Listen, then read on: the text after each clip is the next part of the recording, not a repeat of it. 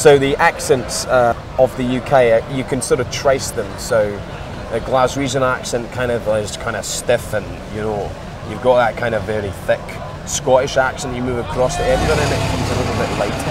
and you kind of moving down even more, and you get the Geordie like, and it kind of moves into that, and it's sort of Newcastle, and you're around there, and you're going a little bit south, and it sort of goes into like something more like that when you got that kind of Manchester accent, and you go even further kind of like south west, and you kind of go from like that into sort of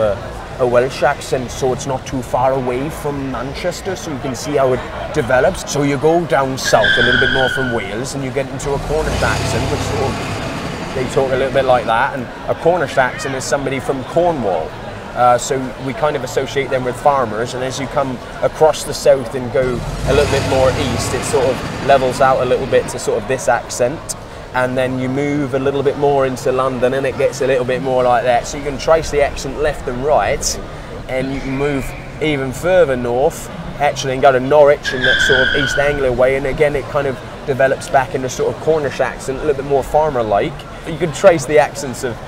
the UK, quite how they blend at certain points, certain words, certain phrases, certain intonations.